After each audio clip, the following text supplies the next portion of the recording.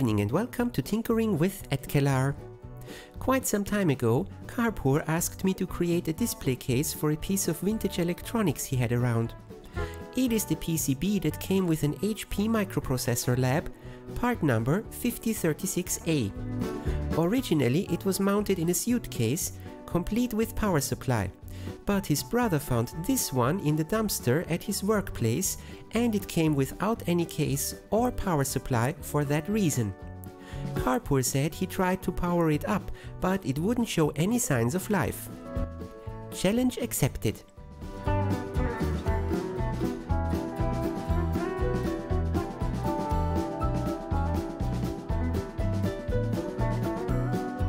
The PCB says VCC1 and VCC2, so it did come with two voltage rails.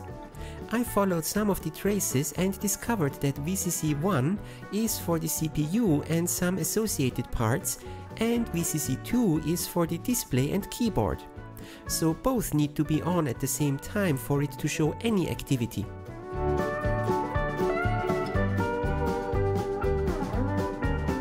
So, let's power it up.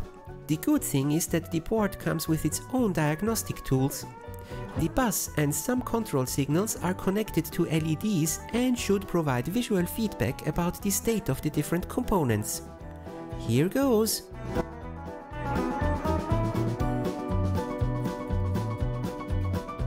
No activity on the display or the output LEDs.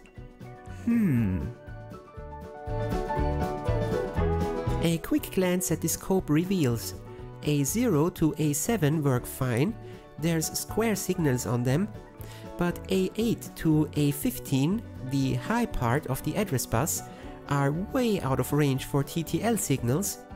Activity, yes, but the voltage is way off. Looking at the circuitry, the address bus is buffered with two ICs. The lower half is going via a flip-flop buffer because the 8085 has a multiplexed data and address bus. The higher part, which is failing, is going via an 81LS95. This is an 8-bit non-inverting buffer and it seems very much broken.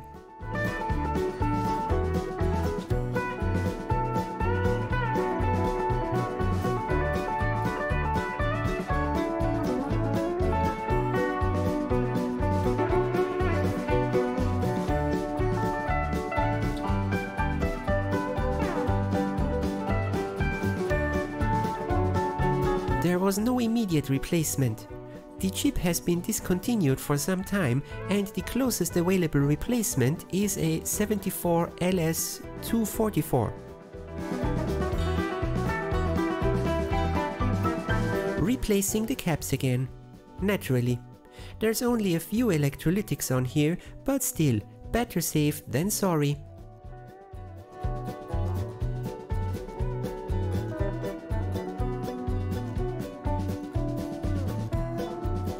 After waiting for 2 weeks for my ICs to pass through customs, I can finally replace the old with the new.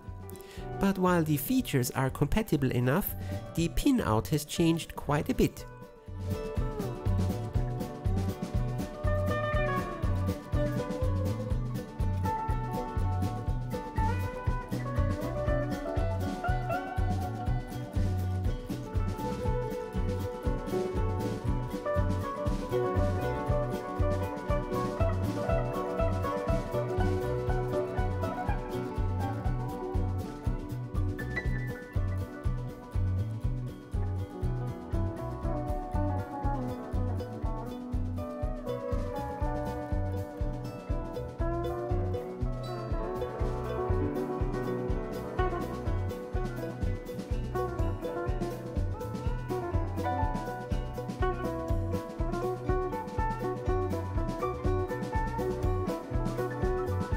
I managed to add a few botch wires to the bottom layer only to reroute the signals.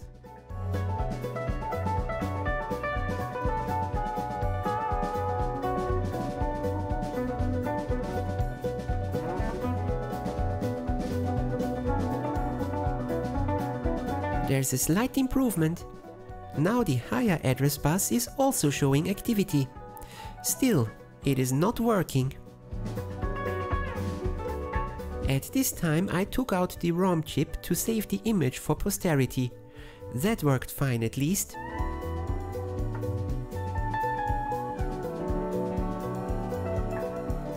I checked the address decoder portion next. Some of the chips in the upper right part are there to create the chip select lines for the different parts of the device, based on the address line inputs. The 74LS138, a 3-bit to 8-pin demultiplexer, seems the next broken chip. I think I got one of those here somewhere. Yes, jackpot!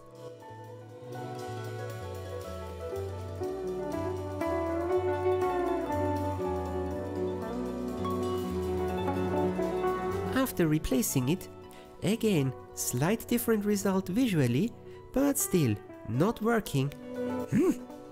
Looking at the different signals, most of them seem to be okay. But the data bus is looking more like a sawtooth than a rectangle.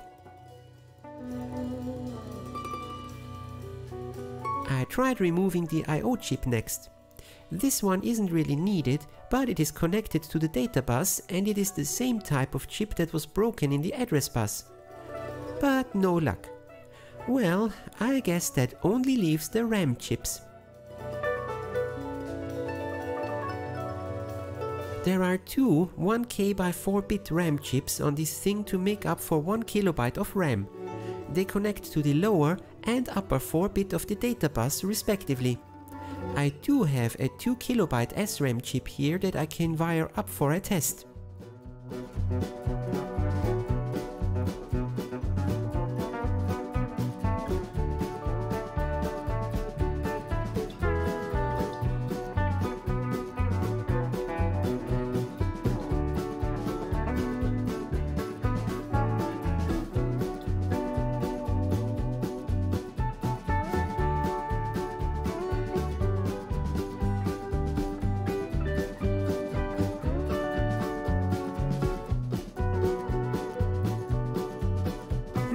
Doesn't seem to work, but the data bus is now showing clean signals and the result is still weird, but it seems less random. Let's check. Oh, I mixed up the A10 and write lines. Whoopsie. Let's try again. Yes! µLAB up is the power up message according to the images I saw. Success! Up next, ordering some replacement RAM. I might be able to botch in some other chips, but Karpour wants this as a display piece, so I'm doing my best to keep the front as neat as possible. Since the device is for educational purposes, it features some dip switches and jumpers. The dip switches disconnect the data bus, which will simulate a NOP on every address, making the CPU run free over the entire address space. Good to detect anomalies there. The jumpers, labeled only W1 to W12, are fault jumpers. Putting them into the correct position will cause a specific fault, like address bus line 11 broken. I used a reference image to put them into the working position.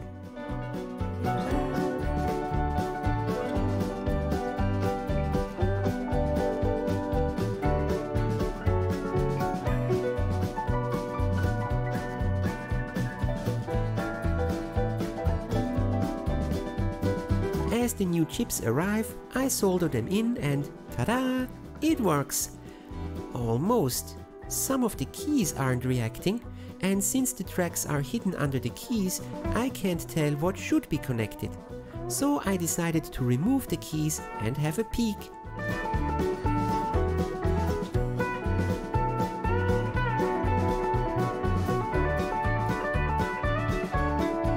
Broken keys all share one line of the keyboard matrix.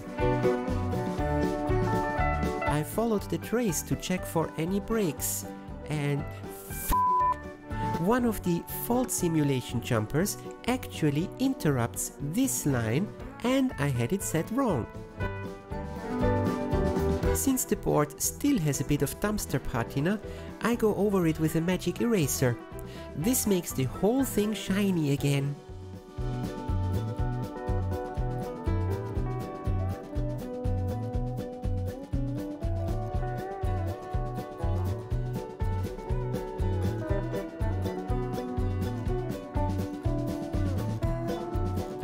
After cleaning the PCB and all the keys, I add them back to the board and glue them in place.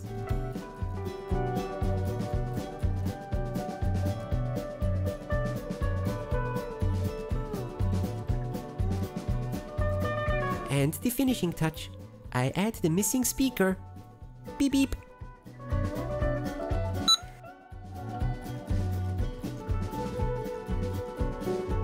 Up next, cutting the base plate from a piece of plywood.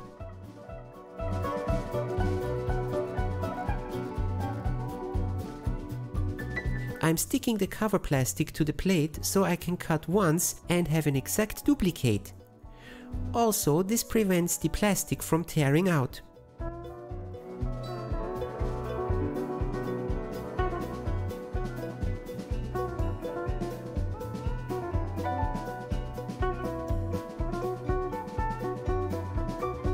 I'm also doubling up the plate. The stock I had was not quite as flat as I'd like, but I also need some space in the backside, so I create a frame of some scraps, glue it on, weigh it down to dry flat, and then cut the plate flush and square again.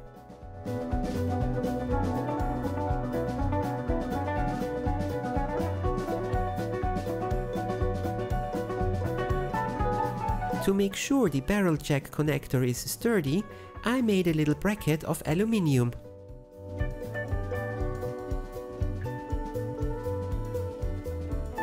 The plan is to have a sandwich of a backer board with a power supply, the PCB, and then the acrylic.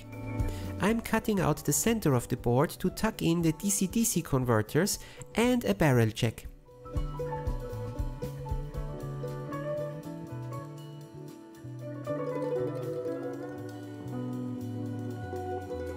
The clear acrylic needs a cutout for the keypad.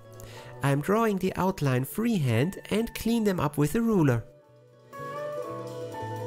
Since there are dip switches and some jumpers on the board, I thought, how about making the acrylic removable? I thought about hinges and stuff, but that would take away from the barebone design. After a light bulb moment, I fired up OpenSCAD and made a few specifically designed spacers, as well as a mounting bracket for the DC to DC converters. I opted for 2 of them, since the PCB calls for dual 5-volt rails, and it might be augmented with some expansion boards.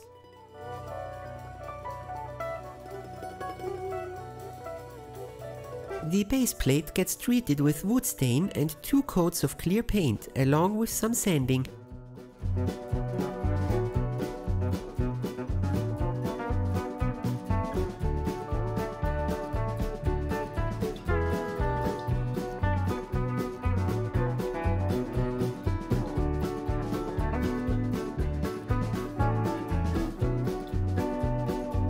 The spacers get a base coat of primer filler and a dark grey cover.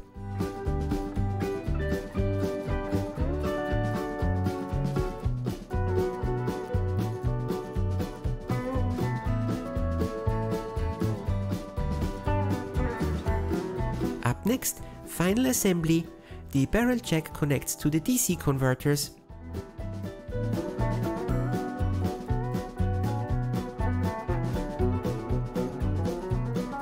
Which are mounted on the base plate and adjusted to the intended 5 volts. Yuck! Blue LEDs! Those have to go.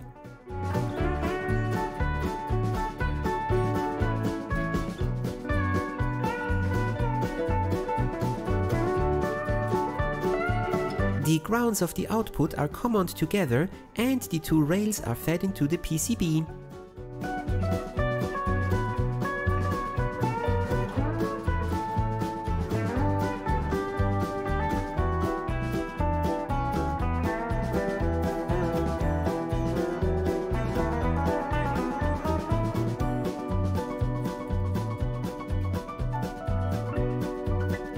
mount the board on the base plate with the first spacers.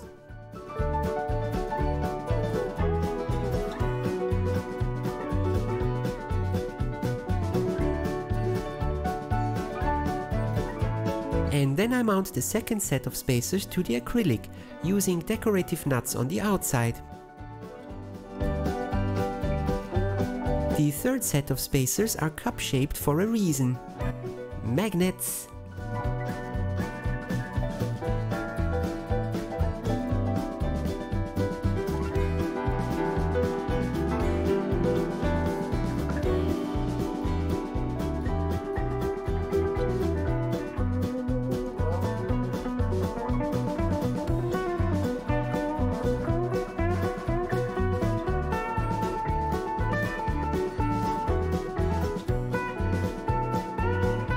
Here's a little cross-section of my idea.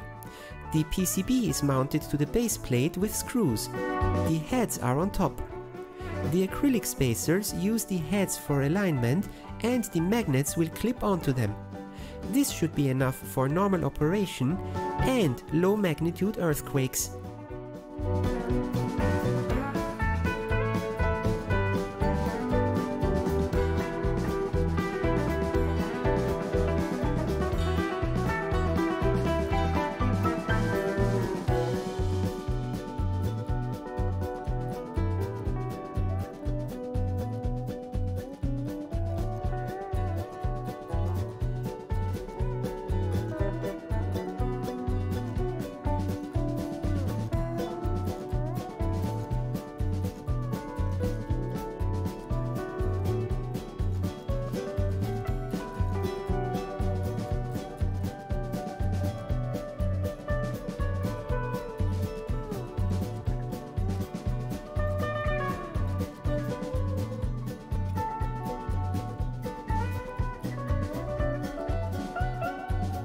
And that's it for this episode. I hope you enjoyed this little project.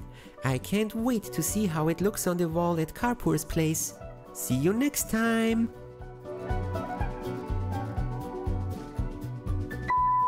I used the reference image to put them in the